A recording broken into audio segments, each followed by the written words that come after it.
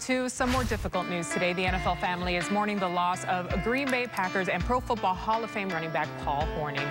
Nicknamed the Golden Boy because of his blonde hair, Hornung spent his entire professional football career with the Packers, where he won 4 NFL championships and was named to the NFL's all-decade team of the 1960s. A generation of football fans wanted to be just like him. Here's a look back at Paul Hornung's incredible Hall of Fame career. There are many football legends in Green Bay, but none quite like Paul Hornung. He was the Golden Boy, a Heisman Trophy winner at Notre Dame.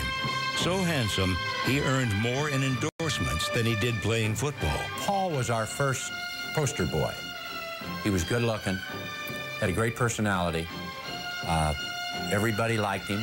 Men liked him, women loved him. I mean, it was a case of, this is your American hero. But Hornung was more than a pretty face. He was a 6'2", 220-pound halfback and one of the game's toughest competitors. Having the Golden Boy image that I did have and being a single bachelor, liking the good life, so to speak, I've always been a kind of a football player who would enjoy football to the fullest. I've always enjoyed the Sunday football game probably more than anything else that I have ever done in my life. With his combination of running, passing, and kicking, Hornung was a true triple threat. In 1960, he set a league record by scoring 176 points in a 12-game regular season.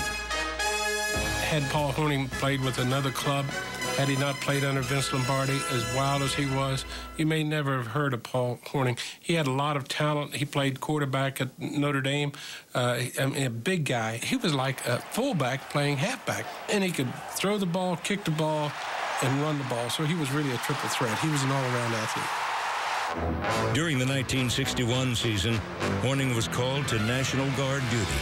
President Kennedy, as a personal favor to Vince Lombardi, got Hornung a leave which allowed him to play in the championship game against the Giants. Hornung scored 19 points, a postseason record at the time, as the Packers won their first world title since 1944. But the following year, Hornung was suspended by Commissioner Pete Rozelle for betting on NFL games. In 1964, Hornung was reinstated. He rejoined the Packers and picked up where he left off, scoring over 100 points for the 3rd time in his career.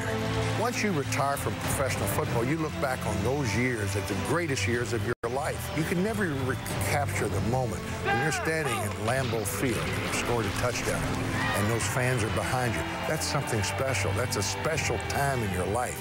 And, you know, to have 10 years of that. I present the Golden Boy, Paul Hornung. In 1986, Paul Hornung received the ultimate honor when he was inducted into the Pro Football Hall of Fame. Thank you very much. Our thoughts and prayers are with Paul's wife, Angela, and their entire family. Paul Hornung was 84 years old.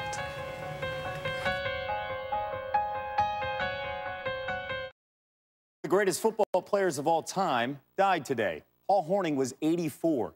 Nicknamed the Golden Boy, Hornung won the Heisman Trophy in 1956 as Notre Dame's quarterback. After being drafted #1 by the Packers, he played halfback and was part of their dynasty, winning 4 championships. In 1961, he was the league's MVP. Hornung was a one-man scoring machine as he finished his Hall of Fame career with 66 field goals as well. Keith Olbermann has more. He was the Golden Boy. There have been greater players for the mythic Fighting Irish dynasty at Notre Dame. There have been greater players for the mythic Vince Lombardi dynasty at Green Bay. There has not been anyone greater who played for both. In 1956, as 3rd-ranked Notre Dame's dynasty collapsed, senior quarterback Paul Hornung led the Fighting Irish in passing and rushing and scoring, and kickoff returns, and punt returns, and punting. He won the Heisman on a team that won 2 games. Nobody can win the Heisman Trophy on a losing football team. It'll never be done anymore. If I hadn't been at Notre Dame, I wouldn't have won the trophy. The obvious first pick in the subsequent NFL draft, he went to the decrepit Green Bay Packers. Bart Starr had been there a year. Jim Taylor and Jerry Kramer would get there in 1958. Vince Lombardi would arrive in 1959. He called me after he was named head coach, and he told me then, he said, look, Mr. Hornung, he said, I'm going to tell you one thing. You're either going to be my left halfback or you're not going to be playing professional football. That's the way it is. That turned Hornung's whole career around because as a quarterback, he wasn't doing that well. Paul fit perfectly with what Vince wanted as a halfback, which was a multi-dimensional type of a player. If you look at this play, what we're trying to get is a seal here. In 1960, behind a Lombardi innovation called the Green Bay Power Sweep, Hornung rushed for 13 touchdowns, caught 2 more, passed for 2 more, kicked 15 field goals, and 41 PATs for an NFL record 176 points. Hornung scampers across the 25, down to the 20, to the 15-yard line. Beautiful run by Paul Hornung. And the next year, he was MVP, while on active Army Reserve duty. Holiday leave policy at Fort Riley meant that Private Hornung had to be on the base on New Year's Eve, which was the day of the NFL title game against the New York Giants. Hornung was granted a special exemption by President Kennedy. The President of the United States got me a 2-week pass. You know, not too many times that's happened in all my career. That's the biggest thing that's ever happened to me. Hornung ran 6 yards for the championship game's first score, kicked 3 field goals and 4 points after, scoring literally more than half of the Packers' points in the 37-0 shutout that gained Vince Lombardi his first title. Hornung and the Pack repeated in 1962 and won again in 65 and 66, but the nerve problem, which Hornung rarely mentioned, reduced him to a part-time role. It was not injury alone that circumscribed Hornung's greatness. On April 17, 1963, Commissioner Pete Rozelle suspended Hornung and star tackle Alex Karras of the Lions indefinitely for betting on NFL games, for associating with gamblers, and in Hornung's case, for giving one gambler, quote, his opinion of the outcome of various games. Later, Hornung said he confessed to Rozelle, but warned the commissioner about being made a scapegoat. A congressional subcommittee was investigating gambling. I told Pete, I'm not going to say a word about anybody else but myself. Don't give me other guys who I knew that gambled and who you know that gambled. I said, if I have to go to Washington, I have to raise my hand, then the National Football League's got a big problem. Because I'm going to tell the truth. Hornung was reinstated for the 1964 season. Inquisitive, outgoing, erudite, and one of the centerpieces as pro football exploded to national dominance in the early 60s, he was also a natural for television. He worked CBS games, often alongside Lindsey Nelson or Vin Scully. He was the sideline reporter at Super Bowl 12. Paul Hornung was the first player to win the Heisman and be chosen first in the NFL draft and win the NFL MVP and be inducted into the College Football Hall of Fame and into the Pro Football Hall of Fame. But ultimately, he was what the Louisville sports writer Tommy Fitzgerald described after seeing him in the Fighting Irish freshman game on May 15, 1954. The famed Golden Dome on Notre Dame's campus had a young rival today, a golden-haired football player named Paul Hornung. Paul Hornung, the Golden Boy. Keith Olbermann reporting. You see this long list, his resume. Vince Lombardi once said of the Golden Boy, quote, inside the 20-yard line, he is one of the greatest I have ever seen. He smells that goal line. Hornung is survived by his wife, Angela. He was 84 years old. Hall of Famer and proud Louisville native Paul Hornung died today at the age of 84. WHAS 11 went right back to our amazing archives, and we went to 1986. Paul Hornung was then inducted into the NFL Hall of Fame, and Louisville celebrated his win that year with a parade. Here it is. I waited a long time to get here, but this weekend I'll be able to take with me forever, because this is the most important weekend of my life athletically. Started off in my hometown, Louisville, on Thursday, and continuing on now forever. It's a wonderful morning. It's been 2.5 miles now on this street. I've never seen anything like it. People, people, people. It's all, and they're energetic as my heart's beating. It's been a great morning. What a crowd there, and he grew up in the Portland neighborhood. Dennis Ting is joining us now live with more on Paul Hornung's legacy here in Louisville. I was trying to figure out, Dennis, what kind of car he was riding in. It looked like a Chrysler. You would know better than me, Doug. Well, Paul Hornung might be known outside of Louisville for his football career, but here in his hometown of Louisville, he's known for a lot more than just what he accomplished out on the field. Paul Hornung grew up in the Portland neighborhood and started at Notre Dame, where he won the Heisman Award for the best player in college football, and then had a Hall of Fame playing career in the NFL with the Green Bay Packers in the 1960s. He's also the namesake of the Paul Hornung Award, which is given to the most versatile player in college football. Hornung struggled with dementia in his last few years, but those who knew him say he would still continue to go out his way to help others and to help give back to his hometown. He always wanted to have a good joke for people. He always wanted to make people feel at ease. He always wanted to let people know that he was a guy that loved life and lived life, and he loved people, and he loved what he did. Hornung's family is asking for people to make donations in his honor to the Norton Sports Health Athletics and Learning Complex in West Louisville through the Louisville Urban League. That, of course, is that track and field project that has been going on for a while. Now, I spoke with Sadiqa Reynolds with the Urban League a little bit earlier. She says she was surprised to hear that he was asking for donations to go into that project. She said the Urban League didn't solicit any donations from Hornung or his family. Instead, she was told that this was something that he saw that was going on in his community, and he just wanted to give back. We'll have a lot more on this coming up later tonight on the Night Team, but for now, we'll send it back to you. Thank you, Dennis. He really did love Louisville, mentioned it all the time, and of course lived right here until his final. Has lost a football legend. Louisville's Paul Hornung was a true star in the early days of the NFL and for Notre Dame University. The former Green Bay Packer, NFL Hall of Famer, died today at the age of 84. He was a major star who loved that he grew up in the Portland neighborhood. And one of his last interviews was with WHAS 11 sports director Ken Spencer, who's here now with a look back at Paul Hornung. Kent? Paul Hornung was a force. When you were in his presence, you could still feel the competitive fire that burned from within. Who better to describe the Golden Life than the Golden Boy himself? Paul Hornung didn't start as the Golden Boy. He began as a boy from West Louisville who attended Flagey High School. The Portland area was really my home base. I learned how to do the things I've always done in sports right there. If it wasn't for that Marine Hospital across the street, I don't know what kind of player I would have been, because I learned how to be an athlete there. From there, at his mother's request, Hornung went to Notre Dame. In 1956, despite a losing record, Hornung won the most coveted award in college football, the Heisman Trophy. I've always said I would have never won the Heisman Trophy had it not been at Notre Dame. Back in those days, it was so much different than the Heisman of today. There wasn't any hype. There wasn't one story about the Heisman Trophy until November. He was drafted first overall in 1957 by the Green Bay Packers. Hornung led the NFL in scoring 3 times while winning 4 NFL championships and the first Super Bowl with the Packers.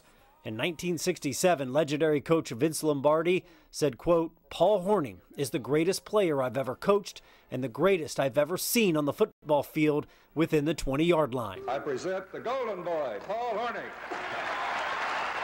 Hornung was inducted into the Pro Football Hall of Fame in 1986. This is the greatest day in my life. I waited a long time to get here. But for Hornung, Louisville was always home. In 2006, this statue was unveiled outside of Louisville Slugger Field. Oh, this is at the top of the heap, let's put it that way. I couldn't be accorded any better pat on the back than something like this, especially from your hometown. And that's what really makes it special for me. I love Louisville. In 2010, the Louisville Sports Commission launched the Paul Hornung Award, an honor presented to the most versatile player in college football. Great all-around football player. To win the Paul Hornung Award, you got to do more than one thing on the football field. You got to be experienced, you got to be versatile. An award molded in his image. Forever, Louisville's Golden Boy. Paul Hornung loved where he grew up, loved the West End, wanted to always give back. That's why in lieu of flowers, the family requests donations be made to the Norton Sports Health, Athletics, and Learning Complex via the Louisville Urban League. Football star known around the country. Football Hall of Famer Paul Hornung has died this morning, today in Louisville. He was 84. And new on the night team, we found to the end, he showed why he loved his bearing of growing up in West Louisville, leaving in his final wishes a big surprise. Dennis Ting tells us how people in his hometown are remembering Louisville's golden boy. He always said, I've been on full scholarship all my life. I'm not about to change now. It's impossible to talk about Paul Hornung without mentioning football. One of the gridiron greats, a Heisman winner at Notre Dame. I didn't know how important it was at that time. And a Hall of Famer with the Green Bay Packers. I've never seen anything like it. People. Can you imagine a 225-pound guy coming around the corner block? If you were a cornerback, you had some options, and none of them were any good. You hear about the Golden Boy. Hornung is known to younger fans as the namesake behind the Paul Hornung Award, given to the most versatile player in college football. In recent years, Hornung battled dementia, but those close to him, like Carl Schmidt, say the disease couldn't completely rob him of his spirit and his love for football. Minnesota was playing at Green Bay, and he took the Packers straight up against the Vikings. And somebody asked him, Paul, you must really like Green Bay. He says, I never bet against the Packers when I was playing. Why should I start now? But as Hornung became a star, he never forgot about his hometown, and his legacy goes beyond just the banners and the statues. In fact, part of the legacy is still being built at what will be the Norton Sports Health, Athletics, and Learning Complex. He grew up in the West End. My understanding is he was from Portland. And so this is something that just struck him as something that he should do for this community. Louisville Urban League CEO Sadiqa Reynolds says the Urban League didn't reach out to Hornung, but yet he still decided to donate $10,000 to the project earlier this year.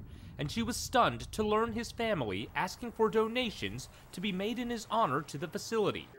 It sends a message to the children of his West Louisville hometown. There are people, even superstars like Paul Hornung, who care. It does make him a golden boy in my eyes, certainly. Herb Adderley passed away from the Lombardi era, and now the golden boy is gone as well. Paul Hornung dying at the age of 84 after a lengthy battle with dementia and other health issues. The former Packers running back played in Green Bay for 9 seasons and rushed for almost 4,000 yards. Now in 1959, Vince Lombardi moved Hornung from fullback to halfback, and that immediately had a huge effect on his game. He led the league in scoring for 3 straight years, including 176 points in 1960. That's a record that stood for 46 years. He also had 19 points in that 61 NFL championship game against the Giants, which the Packers won 37-0, and he was named the league's MVP that season. But once Lombardi arrives, he not only becomes the star of the Packers, but he's one of the biggest stars in the NFL. I mean, he's a celebrity. And because he's the golden boy, I don't know that any Packer, for example, had ever gotten any kind of endorsement opportunities, national commercials. Hornung was a 4-year letterman in high school football, basketball, and baseball, which is pretty amazing. He's still the only football player to win the Heisman Trophy, be selected first overall, win the NFL MVP, and be inducted into the Pro Football and College Football Halls of Fame. Game for the Fighting Irish. After a sensational spring practice his freshman year, Hornung earned the Golden Boy moniker for his golden hair and his golden touch with the football in the shadow of the Golden Dome. During his 3-year career at Notre Dame, Paul played every position in the offensive backfield, in addition to starring at defensive back and handling kicking duties. He twice earned All-America honors at quarterback. In 1954, Hornung won the coveted Heisman Trophy on a Notre Dame team that won just 2 games. He remains the only player from a team with a losing record to win football's highest award.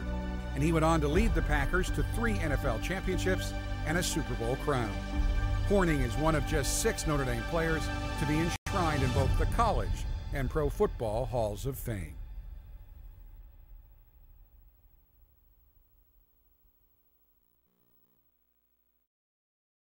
Was 84 years old. News 9 sports director Brad Hansen is joining us in studio now with more. Brad. Called the Golden Boy, Paul Hornung was known as one of the best running backs to ever play the game. Vince Lombardi also called him one of the best players he's ever coached. He was drafted first overall by the Packers in 1957. He went on to lead the league in scoring a number of times, including putting up 176 points in 1960, a record that stood until 2006. Hornung was a key part of 4 Packers championships and remains the only player ever to win the Heisman, be drafted first overall, and be inducted into both the College and Pro Football Halls of Fame. Paul was battling dementia. He lost that battle today, but his legacy does live on in the Paul Hornung Award that's given to the most versatile college football player each year. Melissa? Paul Hornung was football's golden boy, but his life was even more colorful than the nickname. On the field with the Fighting Irish and the Packers, Hornung found fame. And after dark, often with teammate Max McGee, he usually found a cocktail in pleasant company. Hornung, recognition and reputation well earned, died Friday at the age of 84.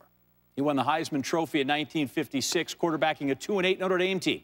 Green Bay drafted him #1 overall, and when Vince Lombardi arrived 2 years later, he turned Hornung into an all-around offensive threat. His 176 points in 1960 remains second on the NFL's single-season scoring list. His suspension for the 1963 season for betting on NFL games remains a stain. 4 times an NFL champion, he won the league's MVP award in 1961 while serving on active duty with the Army and using weekend passes to play games. From the commissioner, Roger Goodell, we are deeply saddened by the passing of Green Bay Packers legend Paul Hornung, who thrilled a generation of NFL fans with his versatility, athleticism, and personality that made him a favorite of legendary coach Vince Lombardi. Paul was a leader of Green Bay's dynasty in the 60s and instrumental in growing the popularity of the Packers in the National Football League. On behalf of the entire NFL family, we send our heartfelt condolences to Paul's wife, Angela, his family, and Packer fans around the world. Hornung, Louisville born, raised, retired, and now laid to rest, loved a good horse. He is the 4th Hall of Famer from the Lombardi-era Packers to pass away in the last 9 months, though. Tough for the franchise. Preceded by Willie Wood, Willie Davis, Herb Adderley. Paul Hornung, dead at 84.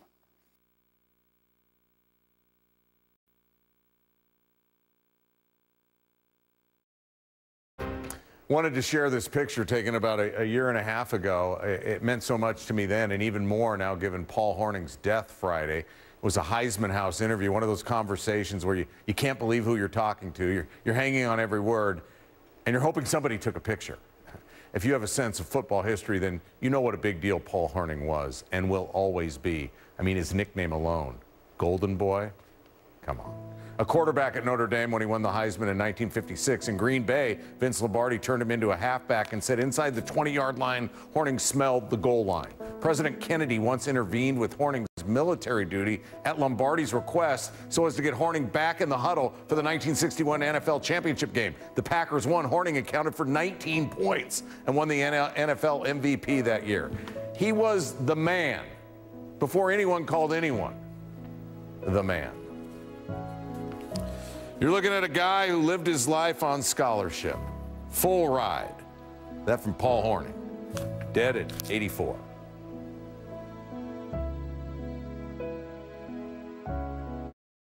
Heisman fraternity is one of the closest in all of sports, and it lost a valued member on yesterday when the legendary Paul Hornung passed away at the age of 84. The Golden Boy played for Notre Dame, won the Heisman in 1956. He remains the only man to win the Heisman Trophy while playing for a losing team. His charisma was evident in all the Heisman gatherings, even in recent years from guys generations younger.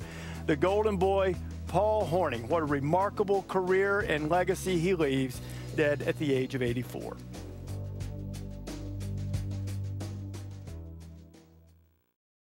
Sad news to report in the world of football. Paul Hornung, who starred for Notre Dame in the 50s and with the Green Bay Packers in the 60s, has died at the age of 84. Hornung is one of only 7 players to win the Heisman Trophy and be named NFL MVP. He won the Heisman in 1956 while playing for a 2-8 Notre Dame team, becoming the only player to win the award with a losing team. Hornung was inducted into both the Pro and College Football Halls of Fame. The Golden Boy, truly one of the great legends of the sport.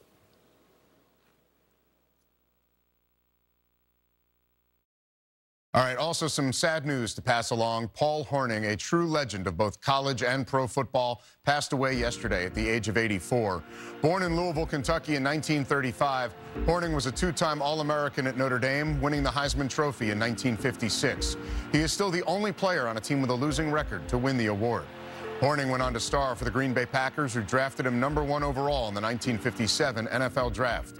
Our hearts go out to the family and everyone who loved the great Paul Hornung.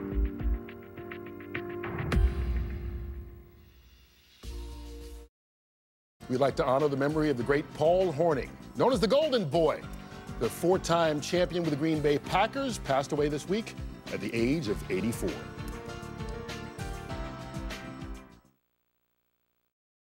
Somber note, let's take the time to honor an NFL legend and a member of our CBS Sports family who passed away on Friday. Known as the Golden Boy, Paul Hornung was the first player to ever be a Heisman Trophy winner, drafted #1 overall, an NFL MVP, and inducted into the Pro and College Football Halls of Fame, winning 4 NFL championships in the process. Hornung also spent 5 seasons with the NFL on CBS, even covering Super Bowl XII as a sideline reporter. His legacy is best described by his nickname, Golden, and he will be missed by all who loved him.